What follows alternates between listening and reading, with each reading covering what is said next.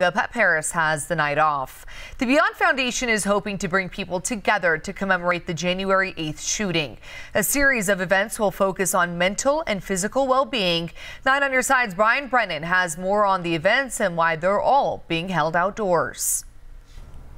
Organizers say getting out in nature is one of the best things you can do for your health, both mentally and physically. And they say they hope that these events will boost the whole community's health as well. Fresh air, friendly faces, and physical activity. Nature is part of what is part of our formula for having comprehensive health, right?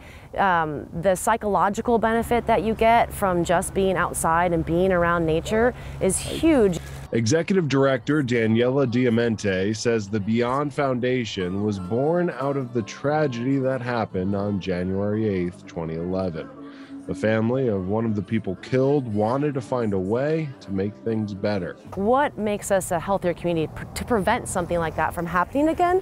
And it's about being healthy and well in all different ways. Beyond hosts events all year long, like Meet Me at Maynard's every Monday. And in 2022, they'll also have a series of outdoor activities which begin January 8th.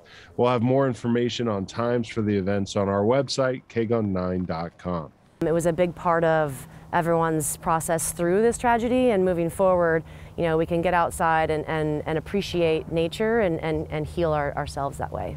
Diamante says simple things like a walk outside can make a big difference, not just for the individual, but the community as a whole. Kindness is infectious, right?